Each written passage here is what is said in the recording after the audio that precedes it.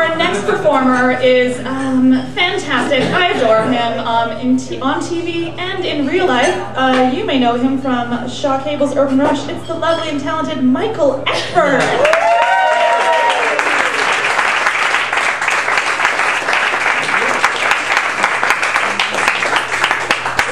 Following Justin Bieber.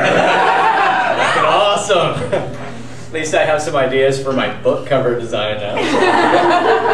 All right, Sarah asked me to do this. I was very happy. This has been tremendous, first of all. My God, I have been avoiding bad literature for my entire life. This is obviously a tactical error. The cheesier the better is my new literary genre. All right, so she phones and we talk, and of course then all of a sudden you agree to it and you go, shit, what now? What do I read?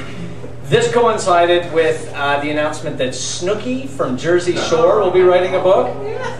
We all look forward to this with bated breath, because anyone watch Jersey Shore? Anybody? Oh, well, we're all going to learn something tonight, aren't we? All right.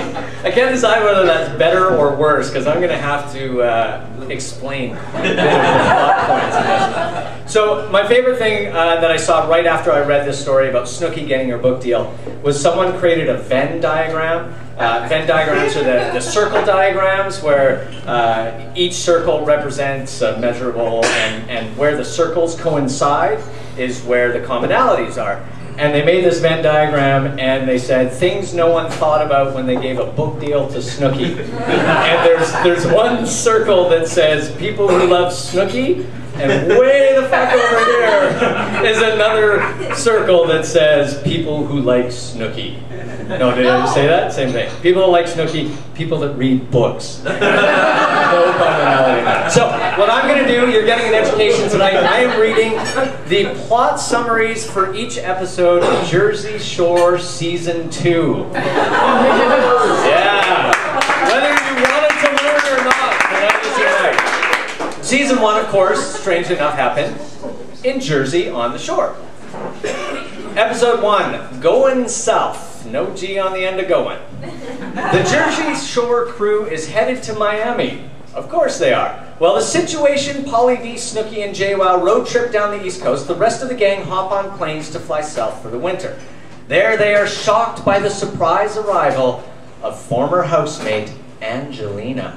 And the drama picks up right where it left off in Seaside. Ron and Sam are newly single. Or are they? She says she still has feelings for him and wants to rekindle their relationship, but when tensions boil over, she's left at home, alone and brokenhearted. Well, he gets crazy at the club. Episode 2, The Hangover. Some of these are boring, some of them are really good. Episode 2, man. Sammy tries to figure out what Ronnie really did at the club the night before, but no one is saying. And when Angelina interrupts Pauly's game, in other words, how he interacts with females, don't worry, I'll walk you through this, we see a whole new side of the usually calm Pauly D. Episode 3, Creepin'. Anyone know what creepin' is? Creeping is when you approach girls, you hit on them, mac on them. That's why they call our show Urban Rush, because I'm hip. Alright, Creepin', episode 3. Angelina swallows her pride and apologizes to the girls. Back at the house, the situation Vinny and Pauly D have a close encounter with grenades in the hot tub, while Ronnie continues to creep behind Sammy's back. So, what, grenade? Yes, a grenade. Have you heard the term beer goggles? Yeah, okay. That's a grenade. A grenade is something they refer to as someone that they think is good looking. And then they wake up and go, and they actually say it out loud in front of these people. Grenade! And everybody runs, leaving the grenade by themselves in whatever situation.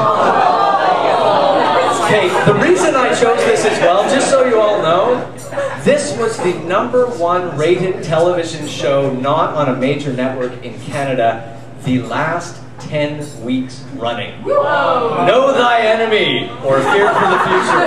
Anyway. Yeah, man. Oh, and the Snooki costume is the #1 selling Halloween costume. Yeah. She's the one with the poof, and she's about, okay.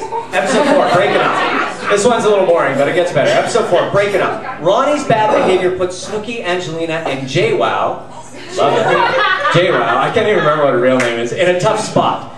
Together, the girls decide to write an anonymous letter to Sammy to finally reveal the entire truth. This is about Ronnie's cheating. It's episode 5, the letter. Sammy finds Snooki and Jenny's anonymous letter. And this time, it's really over with Ronnie. At least for now.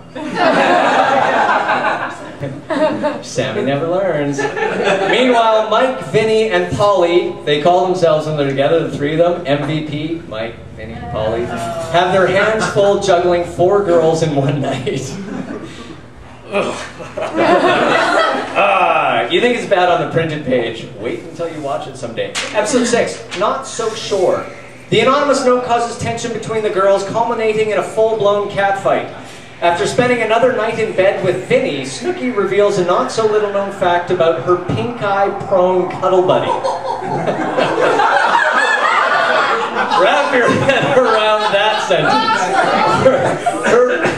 Her pink-eye-prone cuddle buddy. Episode 7, Sleeping with the Enemy. The roommates deal with fallout from the girls' fight. Angelina starts dating Jose, a guy from the club, and Jenny and Snooki don homemade hazmat suit to clean up the smush room in preparation for Snooki's hookup. Smush room? Anyone? Any guesses? No, I don't want to know. The smush room is the one room in the house that's been designated as the room that everybody has sex in. I'm telling you, I didn't pick this because it's pretty. Hazmat suits to clean up the smush room. Hazmat suits. They weren't kidding. Episode 8, All in the Family. There's only 11, we got a few more to go.